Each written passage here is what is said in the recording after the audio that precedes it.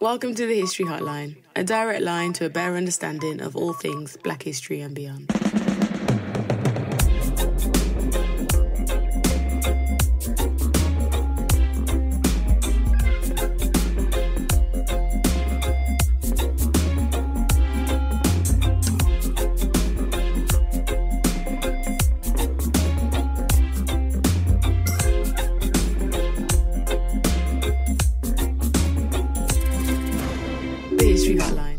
Hello everyone and welcome to another episode of the History Hotline. My name is Deanna Lincook and as always I'll be your host today. And you'll see from today's episode title that I am joined by a very special guest.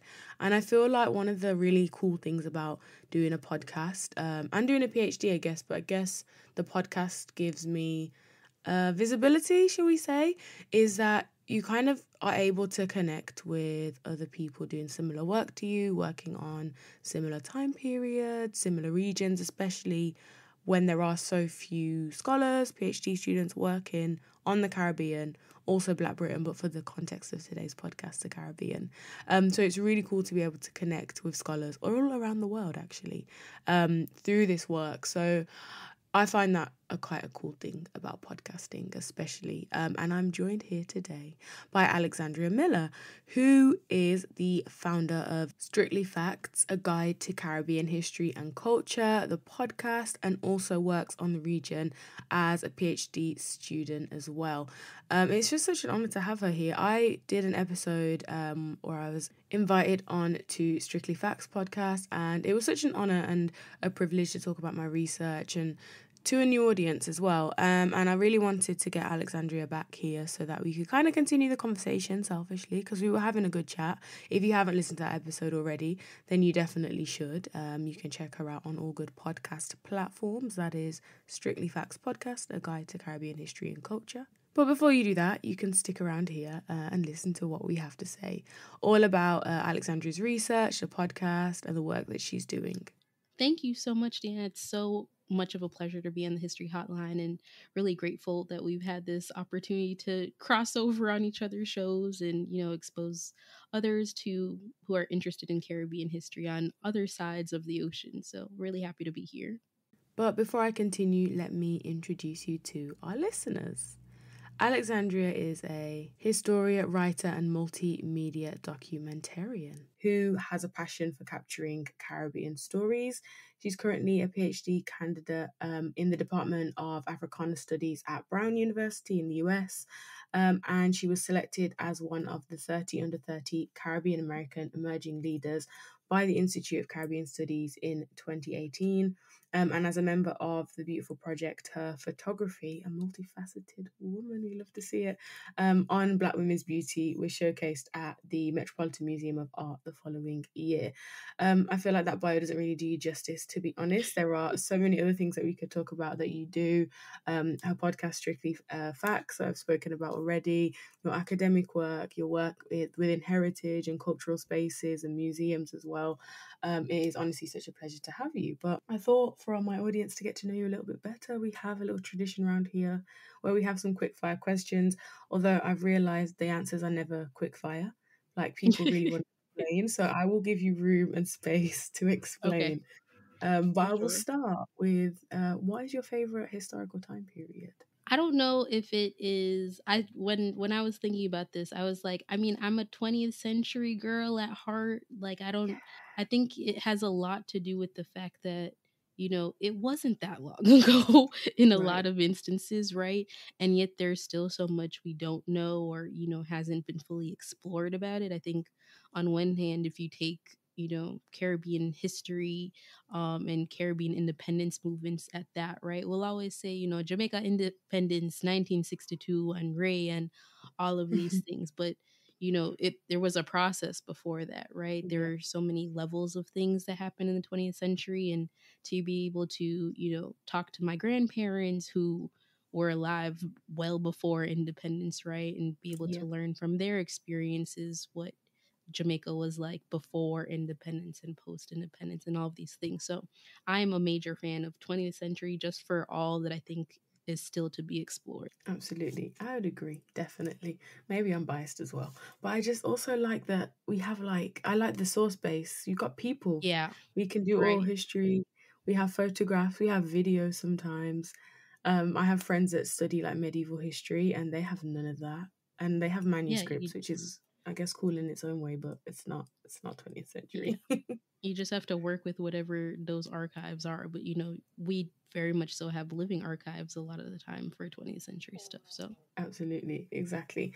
And then I guess within that, maybe within the 20th century, do you have a favorite historical figure? this will be an interesting one. When I thought of this question, I was like, Claudia Jones, I think, is one of my favorites, who I think, especially from the more UK based perspective, might be a lot more well known than maybe in the US. But I think for Yeah. those who have read books about Claudia Jones or a little bit familiar with her story, um, born in Trinidad but migrates to the US actually at a very young age, and is very tremendously impactful with like the US Communist Party, advocating for Black women's rights, and sort of like a intersectional approach to activism and things at the time, before even later migrating to the UK. And so I think she's one that, while your audience might be more familiar about, has definitely had a very understudied and underanalyzed impact around not even just the US but global politics. She gave,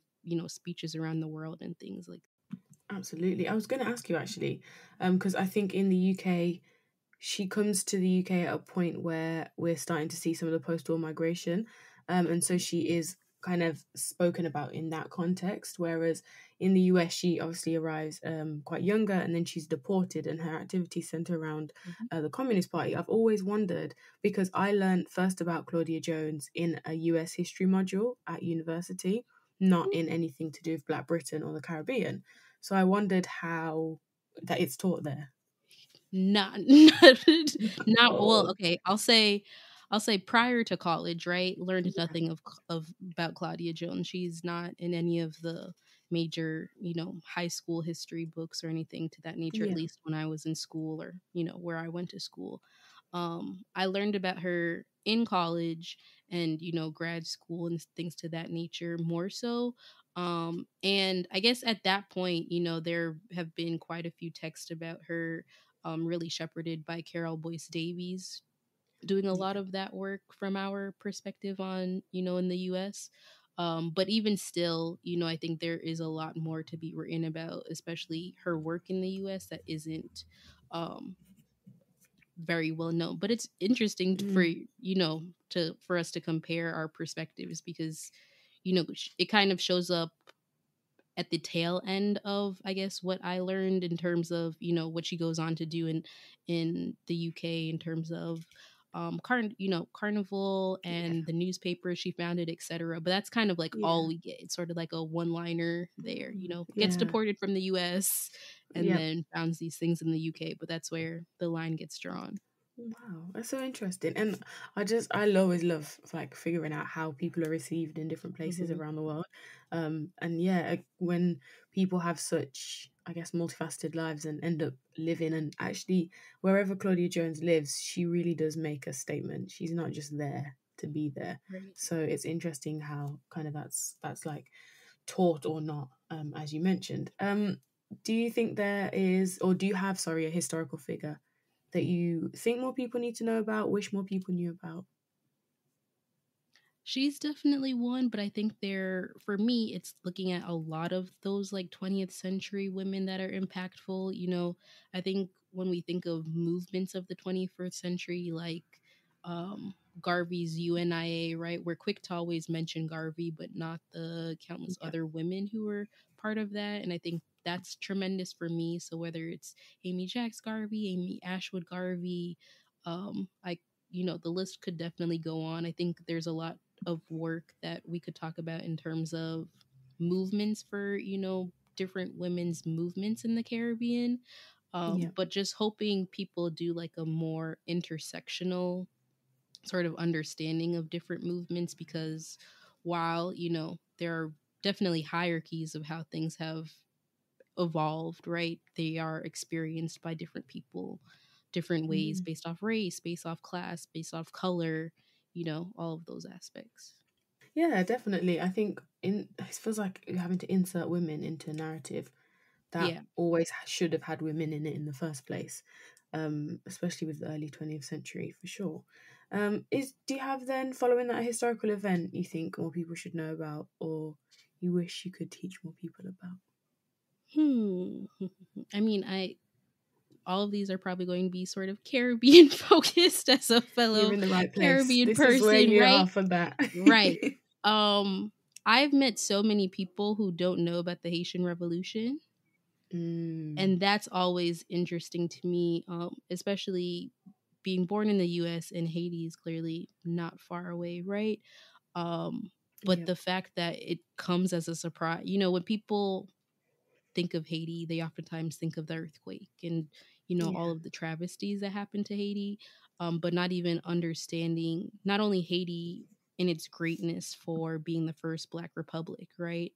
But all of the systemic issues that have happened as a result, right? Having to pay back quote unquote yeah, reparations to France, yeah, for their freedom and all of these things, and really helping that to shape the sort of understanding of colonialism and anti-blackness in this Atlantic world is one that I think could be taught a lot more. And it's a complicated story too at that, right? So not even trying mm, to just singularly focus and be like, yes, whatever was done, but it went on for several years and then what happens as a result. So I've even tried on Strictly Facts to have quite a few episodes on the Haitian Revolution and its aftermath and a few things just to sort of help others get educated yeah. about that story. But it's one that I think could definitely be taught better, especially in a Caribbean history context. Definitely. As you said, there's so much to talk about when you think of the Haitian Revolution. You can come at it from so many perspectives. In Britain, I think we use CLI James's The Black Jacobins quite a lot to Hmm. introduce that, going through CLI James's work and opening up to Haiti. But yeah, there are just so many. And the thing is with Haiti as well, it completely defines what's happening in this period of enslavement and transatlantic slave trade in the US, in the rest of the Caribbean, in the European colonies, not just Britain, which obviously, looking at the Anglophone Caribbean, we tend to focus a lot on Britain, but pulling in Hmm. France, pulling in all these other European colonizers into that picture, in terms of the battles that they had and who was supporting who and who was trying to aid who and whatever else, that's not even getting into the like Toussaint Louverture, Dessalines, Right. there's just so much, Right. and then Or the fact that women, a lot of other places, places like Martinique, places like Guadeloupe, they were, all looking to Haiti and not just French Caribbean, but across hmm, the region, right? We're really yeah, looking to Haiti for motivation or people leaving, fleeing from places like Martinique where slavery was still happening yeah, to move to like a Haiti where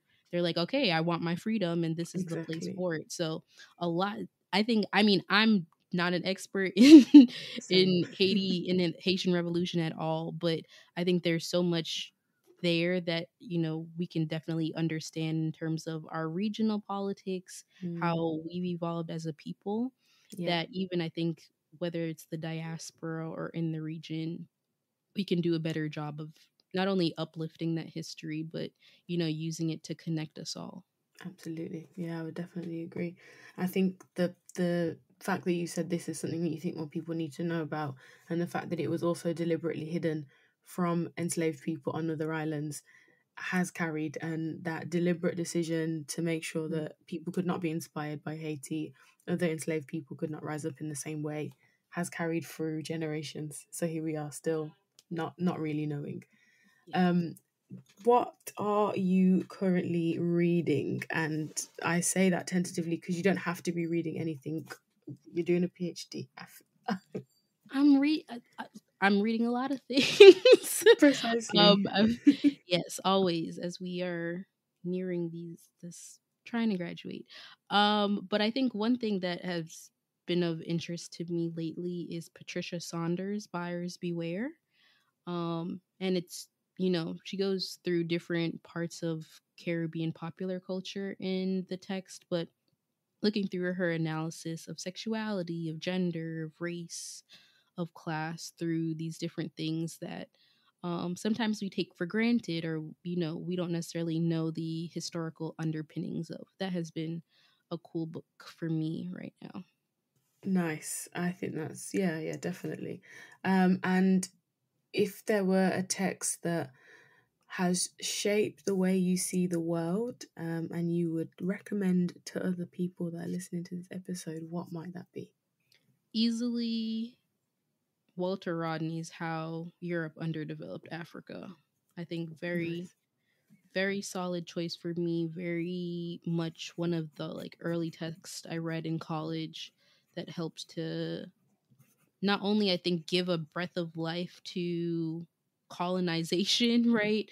Yeah. Um I don't I obviously don't know from the UK perspective how it's taught, but very It's not. little is also taught about Africa in the Yes. US, right? Um and especially things that like very much so put the heat on these colonial powers like the US, like various European Yeah. countries. And so this was one of the first ones for me that really put into context all of the things that like you kind of feel, right?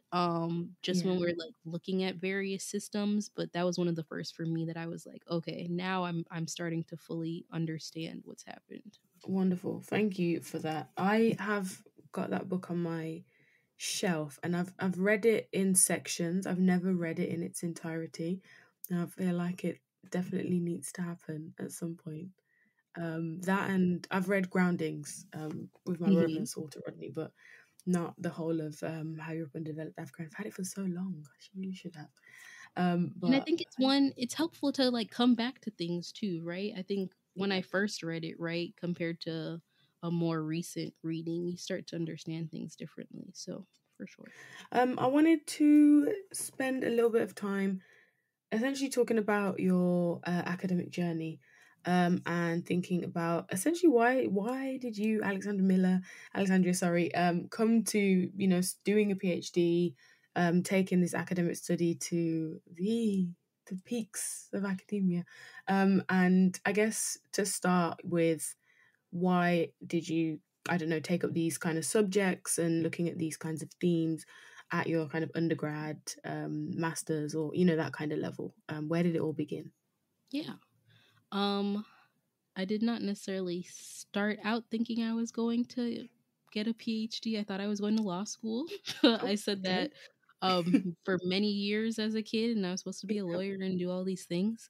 But I got to college in I started in 2013 for undergrad, and just very much so. I mean, I've always loved history, right? That's always been one of my favorite subjects, and quickly, enrolled in undergrad and started taking classes in history and at the time, what my undergrad institution was calling African and African American studies. So, very Okay. similar to Africana. It's just, various departments here in the US call it different things. Um, but yeah, started taking classes primarily between those departments and really fell in love with being able to understand and see my history in a way that was not taught to me, and probably being a little bit mad that it took Yeah. so long for me to understand certain things, right? A Yeah. lot of what is taught about Black people, if it's taught at all in the US, is very minimalized, right? It's very trivialized. We get the Mhm. standard, Rosa Parks was tired and that's why she didn't give off her seat off the bus, right? And that's not the Yeah. truth of that at all, right?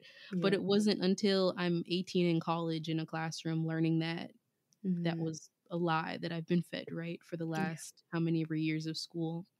And so um fell in love with really learning, being able to learn and have these conversations and discussions about Black history from a global context.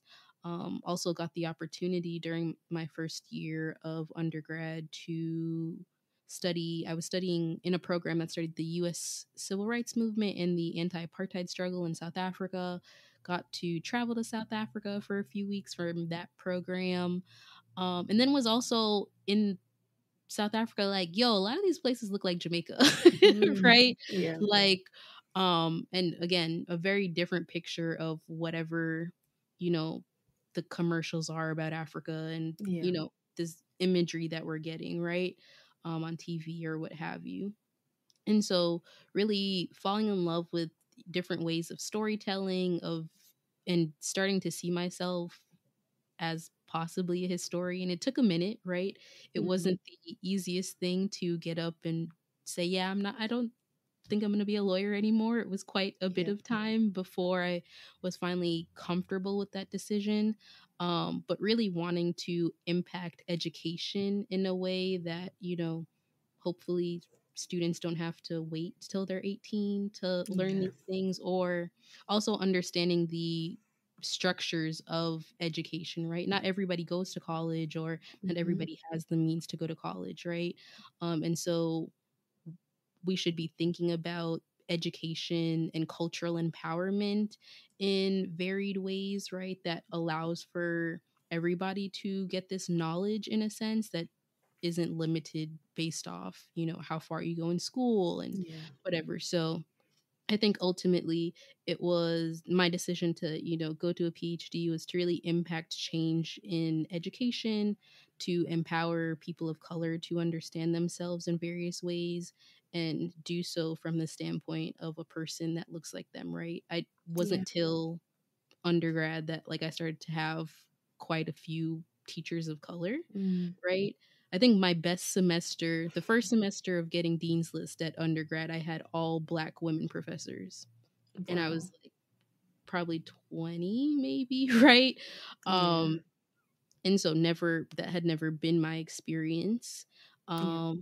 prior to that. And being able to have people who saw me in a particular light and, Mm. didn't accost me for looking angry or whatever, all of the systemic things that, we sometimes Yeah. experience as people of color. And so Completely. really just wanting to give back and shape that a little bit. Yeah, definitely. No, that makes sense. Absolutely. And it sounds like, yeah, I think your undergrad, your college experience kind of shaped a lot of your thinking and your work to this point, which is good because I think some people have the opposite, unfortunately, where their college experience turns them off education or it doesn't uplift them in the way that they maybe assume or think that it will. Yeah, it's a nice positive Mhm. thing that's come out of that, definitely. Um, in sorry, you said you kind of decided to do the PhD to kind of continue this studying and to make sure you kind of were aware and understanding the systems in place. But then, how did you kind of, I guess, decide on a PhD topic? I will say in the UK, you have to kind of decide on your PhD like before, as in the subject of the thesis, and you kind of put your proposal in based on what you're deciding and what you're planning to research, and then you pick your like supervisors based on all that. Is it similar in the US? And then how did you decide what your kind of area of research would be, or did that come later? Yeah, so we kind of have that, but it's not as stringent, right? Okay. You definitely like have to write in your application Yeah. what you're hoping to study and who you're hoping to work with or Mhm. whatever when you're applying to graduate programs. But you don't necessarily have to stick with that by any means once you get Yeah. admitted. Um, I very much so, I guess this is sort of I don't know if I mentioned this earlier, but I'm a Caribbean women's historian, so that was probably why I named like Claudia Jones and stuff earlier. Um, but yeah, to the point that we were talking about earlier, there's not as many stories written about how Caribbean women have experienced these various movements or, enacted change on the world. And so that was definitely what I came into thinking I was going to work about, and still, in a lot of ways, is the core of my work, right? I think I've Yeah. just been able to fine tune it more now. Um, and so my work now specifically looks at Caribbean women's labor, some of the like uncharted territories of work, and the ways that Caribbean women have really contributed largely to um, political structures and things to that nature through popular culture, through work, through labor, um, in ways that don't necessarily always get highlighted. I think there are a lot of books, or quite a few books, looking at Caribbean women as like domestic workers, Yeah. or as, through like informal work in various ways, which, those texts are definitely impactful in my own research. But I Mm. think my work is hoping to, approach it from a different perspective and look at some of the more global ways that, particularly women in Jamaica, have Yeah. contributed to Jamaica's economy, through their service, through their coordination, through their entrepreneurship. Brilliant. Absolutely. That sounds wonderful. Have you then had to conduct research in Jamaica, like archival research and work like that? And how has it been kind of traversing and doing your work across, I guess, two geographical space? Yeah, for sure. So I have definitely done archival research, but I think, to the detriment in a lot of ways, how many like text and things are out there in various libraries Yeah. specific to women, especially Black women, can be challenging. And so I've more so relied on oral histories. Yeah. Nice. Um, and so thankfully, I got a fellowship, to be able to be in Jamaica for a bit of time, doing some of these oral histories, speaking with people one on one, really, and helping me to sort of write this story in a way that, um, prides them, puts their words to paper, and hopefully one day, you know, creates a breath of its own through various mediums. I'd love to like do a documentary, Yeah. as well, from a lot of my oral histories. Brilliant. How has it been conducting oral histories? I know that I find it completely like it's like doing different history to doing archival work, especially I think for me, I look at a lot of like colonial histories. So I'm looking what I feel like anyway, researching the Caribbean through the eyes of the people that colonized it as opposed to the people that are living there and actually identifying with being Caribbean. Yeah, how's it been kind of the difference or taking on these stories and hearing them and sitting with people and reasoning? Yeah, I mean, I think it's definitely like it can be challenge it's definitely challenging, right? I will say that. I think it's a different way of approaching scholarship, right? Yeah. That sometimes feels a little bit more daunting because, it's a whole process, right? You prepare for interviews, they could go anyway, right? Mm. People could answer a question like how you think that they would answer or not. There are people who sometimes want to share their whole life story with you, and you end up down there chat for 3 hours or whatever, right? Yeah. Versus like somebody who doesn't want to share with you, and it's only like Anything. 30 minutes, right? Yeah. And so I've definitely had to be like, all right, if there's a day where I, am supposed to do an interview or something, I just don't really like schedule to plan anything else for the day, because Yep. who knows what could happen, right? Yeah. And getting comfortable with the unknown in a sense, right? And also trying to be very careful with people's experiences and things, right? I think the academy can be extractive. The Yeah. academy, can take and has definitely taken from people's lives and experiences and hasn't given back to that, right? Mhm. Or, um, being mindful that while somebody might say something in an interview because they're caught up in a moment, or they have a good rapport with you, they might not necessarily want that to go out into the world. Yep. And so, sort of like following up with your subjects. I transcribe my interviews and then send them Yeah. to people beforehand, right? That's a whole process in itself, having to transcribe. If Yeah. you are, working with, there are like a million things out there that will transcribe interviews, right? And if it's quote unquote, I say that the air quotes very particularly because the the hierarchies of language, right? But Yeah. if it's somebody speaking in English, standard English, and that's again quotes there, it's fine, right? But naturally as Jamaicans, we are go weave into this and say, yo, Yeah. man, all of those things, Yes. and it's not catching that. Nope. It's Mm. not. And It it has it all completely fumbled. it forces a word as well, and oh Right. And I'm like, what yeah. did No. So, No. that is a whole next thing, right? So I'll let the transcription thing run first just cuz hopefully it'll catch more than 50% or whatever, Yeah. right?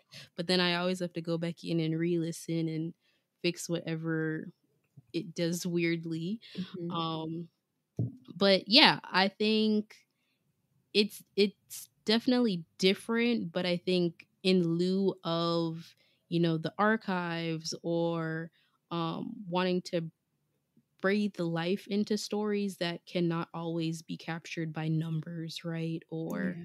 um you know people like, I chose to be the type of historian I am to really capture experiences and write stories of people's humanities, Yeah. right, and people's experiences in a particular way, and I think oral histories are a beautiful part of that, and one that also like lives on, right? I've always Mhm. enjoyed um my like various elders in my family telling me stories and Yeah. listening to how it's shaped our family trajectory and things to that nature. And it's very much the same thing, just like on a different scale, or Yeah. so that's been my hope, to really help not only the individuals tell their own stories, right, but also putting them out there so that future generations can view them as well. Definitely, it's so important as well. And I think the thing I found doing oral histories as well is actually asking someone to sit down and tell their story makes them feel that there's an importance in their story, which there's importance in all of our stories. But actually saying to someone, look, like I want to sit and record and take time to hear what you have to say about this particular thing or event or, part of your life, it really does, I think, a lot for them as people that I think when writing the histories of these people has it's often been overlooked to their actual stories. So yeah, I think that's one of my favorite parts about oral histories and the possibilities of it essentially in using that to kind of go alongside other kinds of research as well or completely using it as the core of work.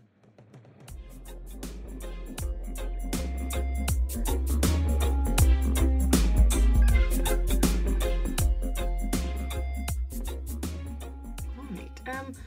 I also wanted to ask you about your PhD research in a sense of thinking about women and the kind of bit that you're doing or working on now.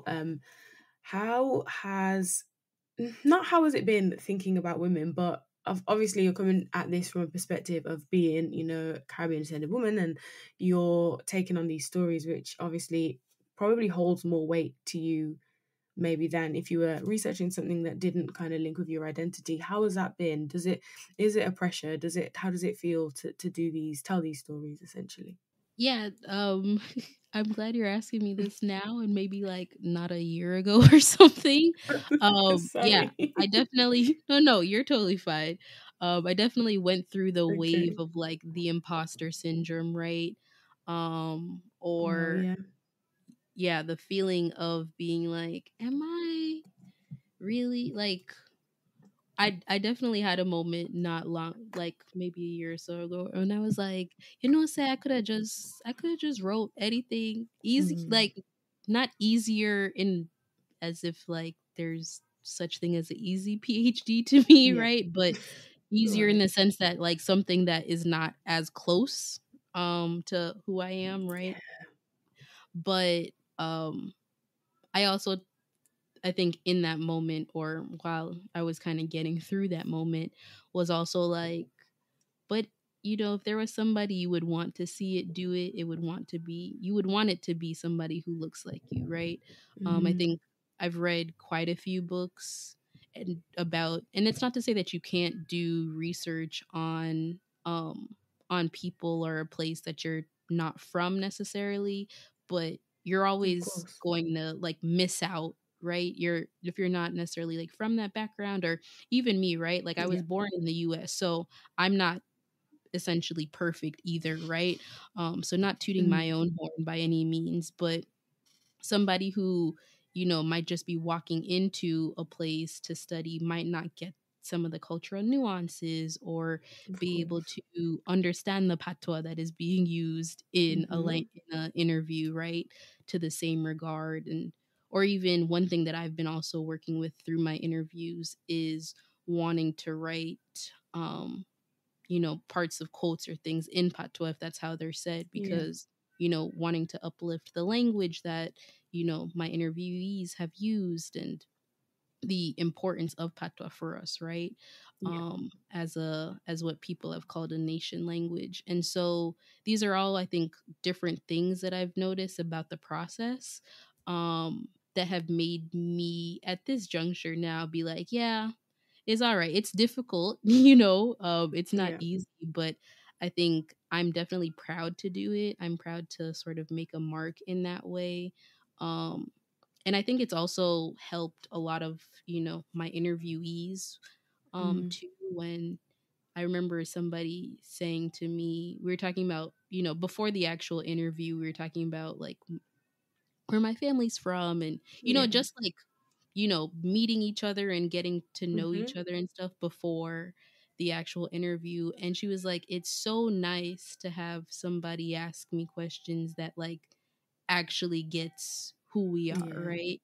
Yeah. um and that was like a major moment for me to remember and think about and say, okay, Yeah. it's difficult, yeah, but not only will it get done, but I think I'm hoping to do it justice in a sense by Yeah. um, upholding the stories of other Caribbean women like myself.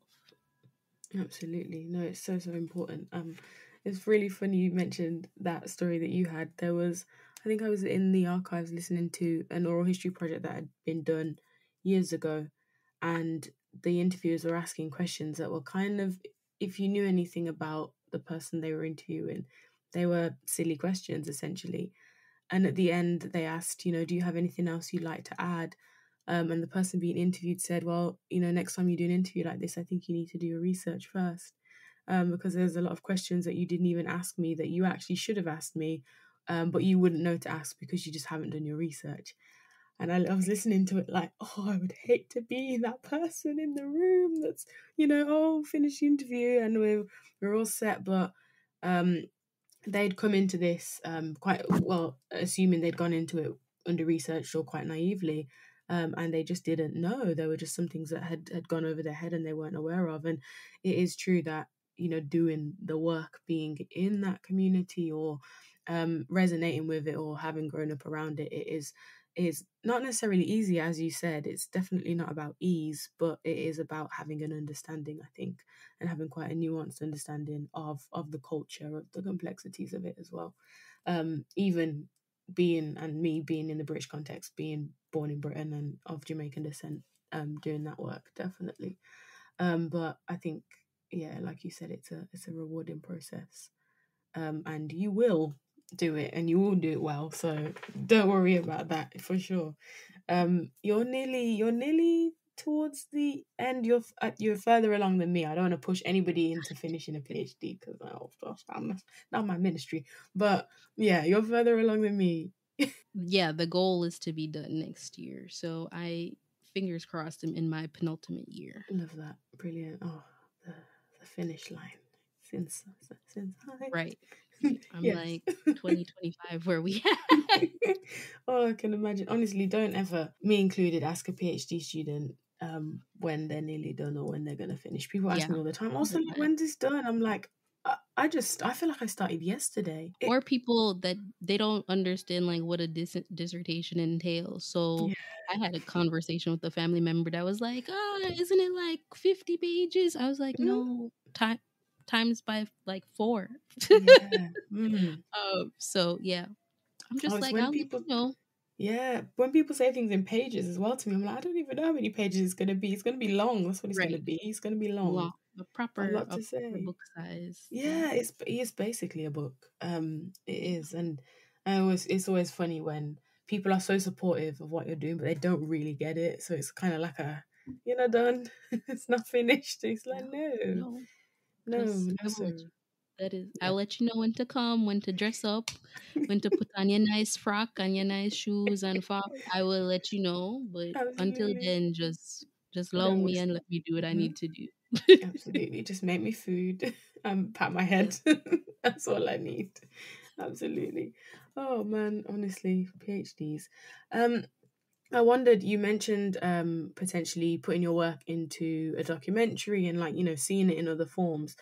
Had you thought of any other ways or other things that might come out of the research you're doing, the PhD that is? Obviously, you have your podcast as another output as well, but I Mhm. wondered.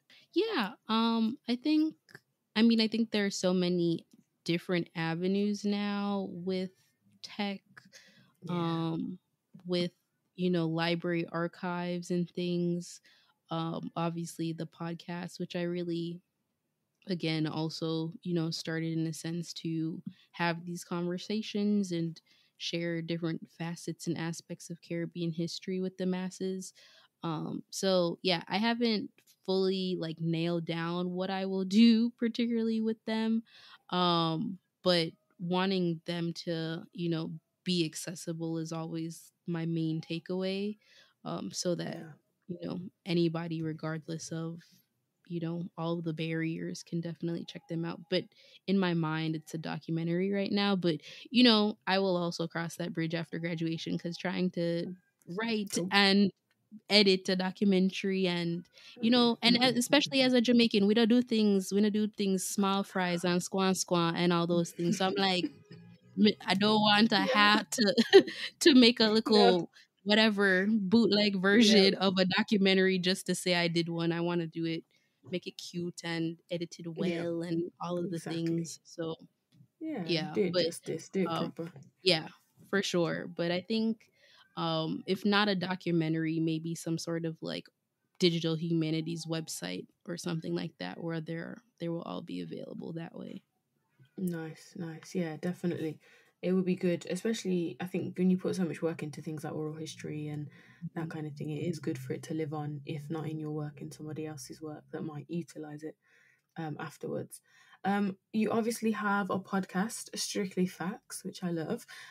What made you decide to start a podcast? Did the podcast come first or the PhD? When did that all begin? And how is it? I guess how do you balance the two? I'm asking Great for me. question. Asking for me. I started grad school first, Yeah. and within my first semester of grad school, had this podcast idea, Mm, but also, a very wise person told me to, like, especially my first year, parse myself out a little bit. I moved to a whole new state. I had to like yeah. figure out where the grocery store was. You know what I mean? All of those small Yeah. things that we sometimes don't think about. And so while I had the idea during my first semester of grad school, I was like, maybe I need to just get like acclimated, right? Um Yeah. and so I kind of put it on pause for a little bit. But what I did not know was that a few months later we would be in a global pandemic. Mm, And so like a lot of us, everybody was trying to figure out what to do and how to occupy time at home and all of these things, right? And so the yeah. idea spun the block, and I was like, all right, I free up a little bit. So yeah, Strictly Facts, a guide to Caribbean history and culture, officially launched January 2021. Nice. And has definitely been my joy. I think a great way to have conversations and also learn new things, right? My specialty for the most part has been, like, from a PhD standpoint, has been Mm, on the Anglophone Caribbean. And I've been able yeah. to learn about the breadth of the region and its widespread diversity through Strictly Facts, and partner share with a lot of amazing people like yourself, to Thank you. have on the show. But yeah, it's inspired me to, again, facilitate a lot of those conversations that I hope a lot more people just have access and awareness to, share and learn from one another, and just like big up the region, right? I think sometimes it's Yeah. we get painted as, sand and good food and music Mm, and thing, which is true, right? These are all true statements Strictly about us. I facts. love our food, right? I love our food. I love our culture. I Yeah. love our music, right? But there are so many different in other parts of that, right? And also so many people either from the region or of Caribbean descent like ourselves who are doing work Mm. around it, right? To Yeah. empower us in various aspects and also wanting to shepherd and uphold that, right? We don't always have to look to others for understandings of ourselves. Mm. And so that is another thing that I've done. But in terms of like keeping it organized and balancing it amongst grad school and everything, it has definitely not always been easy. I recently, um, for at the top of 2024, like redid the website, and the website we had before was terrible. I hated it. But I didn't have the time and all of Yeah. the things. So it definitely hasn't been easy. But I've tried to have a little bit grace with myself in doing that. Mm. But different systems, whether it's like something like a Calendly, right, where we don't have to go back and forth and say no, I can't do 2 p.m. or whatever. I'm just like, just go use the Calendly to schedule the interview or Yeah. whatever. Um, and I just kind of try to record um around the clock almost, just so that Yeah. like I'm not stressed about needing an episode. There was a moment last year where I put out an episode for Women's History Month that like was recorded in like January, right? And you Yeah. wouldn't necessarily know, unless I said it, right, which I am now. But I think that's just been the way to do it, because sometimes you have the time and sometimes you don't, Yeah. right? And especially when you're Absolutely. doing things with podcast and relying on other people's time, I might have Mm. a free time in March to record, but you might not. And so Yeah. I'm just like, whenever we can do the thing and find the time together. But that's been my way to try, at least. It doesn't always work that out that way. But Yeah. I think, again, another labor of love and a joy, and something that I think has also like made me a better speaker, a better presenter, right? All of these Yeah. skills that I think I also take into my career in academia and moving forward. Mm. Absolutely. Yeah. There are many skills to balance from the podcasting life, I will say so. And thank you. To be honest, I think I went on your website when I was sorting out this episode, and it's amazing. I love it. I was having a great time on there. I was on there Yeah, for ages. I love it now. Hated it before. I don't Hated the one before. no, I didn't hate it before either. But I will say Well, it's incredible now. thank you. I absolutely hated it, and I just was like, it upset me all the time. Yeah. But I think, again, that's one of those things, right? It's We have Mhm. to get comfortable with our evolution, right? If Yeah. I would have just been like, oh, I hate the website, I'm gonna stop podcasting, or you know what I mean. And then being able to Yeah. like see my growth and evolution and have more followers and Yeah. people who have reached out to me and been like, oh, so like all of those things are motivation, all of those things have helped along the way, and we just have to sort of go along and take the steps through our journey. And I'm sure like there might be a time in 5 years where I say I currently hate the website right now that I love, right, which is fine, Yeah. because that's Yeah. part of growth, you know what I mean. um and I think that also applies to grad school, that applies to a lot of the things we do.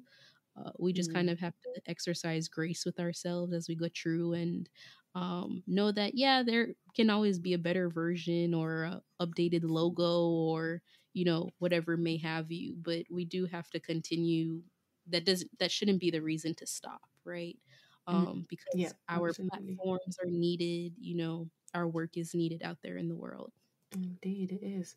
I wanted to ask as well, in terms of maybe linking to your podcast, to your PhD, but obviously we have quite a large, sizable, let's say, Caribbean diaspora in Britain, and I know I actually don't know the numbers when it comes to the US. I don't know if it's kind of similar, but obviously there is a sizable African American population, and Black people tend to Caribbean Black people slot into that and around that in some ways. But yeah, I wonder what is the uptake like on Caribbean history in the US. I know here it is the Black history here. It's we don't obviously have like an equivalent of an African American population. So yeah, how does it go down there? It doesn't. If we're talking about school wise, now it gets a little bit like better in places like a, Hmm. possibly like a New York, right? Yeah. Or like a Miami, depending on where Right. you live. But for the most part, it doesn't really exist. I think Mm. my history book did name Marcus Garvey and Yeah. say something about UNIA, and that was kind of it. I think probably a little bit different from you all. We see more of the like breadth of the region, right? Um, Yeah. in terms of the French Caribbean or the Spanish Caribbean, right? Um, Yeah. we get kind of like more of the widespread regional diaspora. I went to Mm. high school in Miami, right? So giant Cuban populations and things to that nature. So I don't have the numbers off the top of my head either, but I think while there are tremendous populations in different areas, that history Yeah. doesn't always show up, which Mm. I have definitely found not only is like a detriment just in general, but also historically there have been several people who have migrated, whether that be from the Caribbean or even from the continent of Africa, who whether Yeah. is they like migrated to the US temporarily or for college, whatever, have participated in various movements in the US, Mm. right? We look at Shirley Chisholm, who there's the new Yeah. Netflix documentary coming out about her soon, right?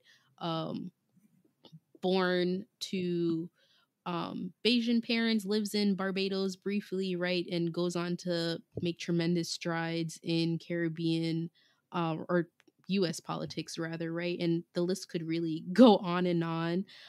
Yeah. Thinking about all of the various activists who were influenced by Garveyism, um, Malcolm X's parents being one of them, right, Yeah. um, and so many ways that we see interchangeably that like the Black diaspora, regardless of sort of where on the map, has worked together, but it doesn't Mm. really take place in terms of the textbook understandings of it.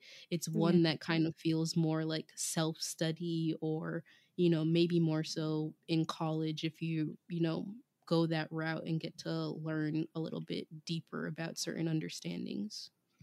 Mm. Absolutely. Wow, that's interesting. I I don't know what I assumed your answer would be to that. I don't think I'm shocked in hearing that it's not taught in the way that it ought to be. But yeah, that's interesting, and I guess America's a huge place, like very different to Britain. So I guess regionally, as you said, there might be more uptake in certain areas than others, and I guess it's the same in the UK as well, with cities like London or Birmingham, Manchester, that are bigger and have sizable Caribbean people, communities, and groups of people. It'll be different. My kind of final question to you is actually just a kind of way of wrapping up, but I wondered, studying the Caribbean and the kind of regions that you do, is there anywhere that you haven't been or you've been and would like to go back to within the Caribbean? Not necessarily for the history or anything like that, just because. Oh, this is a good one. I just came back from Trinidad Ooh. for Oh, Carnival. Carnival. Oh, Yeah, I one went for day. Carnival, which was a great experience, right? Yeah. I had a ball, but I also recognize that experiencing a place for Carnival is a different, Yep. experience of it. Hmm. I would love to travel throughout the Caribbean and just, experience our different islands and Yeah. different cultures in that way, because there are so many nuances amongst us, right? Yeah. While we are very much so one Caribbean, we're not all the same throughout, right? Um, and so would love to go back to Trinidad to experience. I'd also, I mean, in terms of like places that I've never been, Um, Grenada is on the list. Cuba is also on Nice. my list. Just Yeah. to, I think, experience the histories of both places, and Yeah. definitely others that are you know different from what is told, right? I think for Mm. Cuba in particular, there is a particular telling of Cuba, especially in the US context, right? um Based off their historical beef and all of that, right? And I'm like, as I've noted with everywhere else, it's not how the story is always written. So I'd love to experience those places. Oh, brilliant. Yeah, definitely. Cuba, I think, again, I also learned Cuba through study in America and the way that it is taught in kind of we learned about it in the like context of the Cold War, and it felt weird even learning it, let alone then actually dissecting it and going back to it in the future. Thank you so much, Alexandria, for joining me on the History Hotline this week. It has truly been a pleasure to have you. If you haven't already checked out her podcast, Strictly Facts, all the information and your socials and everything will be in our show notes. But did you have anything you wanted to leave us with, or share anything that you're working on, or promote anything? I don't know. Yeah, of course. For again, definitely check out Strictly Facts, a guide to Caribbean history and culture. I put out new episodes every other Wednesday. And so we're across socials, pretty much all socials on Strictly Facts Pod. You can find me there as well. I'm the one that runs the socials, so if you want to get a hold of me, you can message me there. Um, but also, I guess other piece of advice, if you're listening to this and considering grad school, considering the PhD route, and it seems crazy and daunting, and all of the challenges that I talked about and Deanna has definitely talked about throughout the show. It's true, it's not the easiest thing to do, but I think with proper support, with guidance, with mentorship, and with remembering your why, right? The days where I want to give up, I remember why I started this and what hope I have to make impacts on the future of education, on the future of, particularly Black people, right? And how we feel about Yeah. ourselves. That is what I always come back to. So don't be deterred by some of those challenges and go forward in your dreams. That's it for another episode of the History Hotline. If you enjoyed it, please rate and review us on whatever podcast platform you listen to, or tell a friend to tell a friend. To continue the conversation, follow us on social media at The History Hotline on Instagram and at The History HL on Twitter.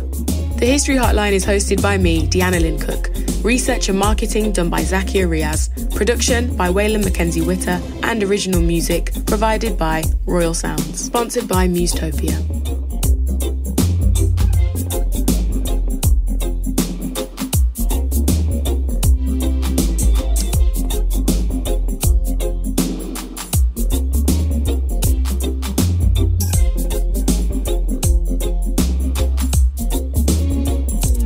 The History Hotline.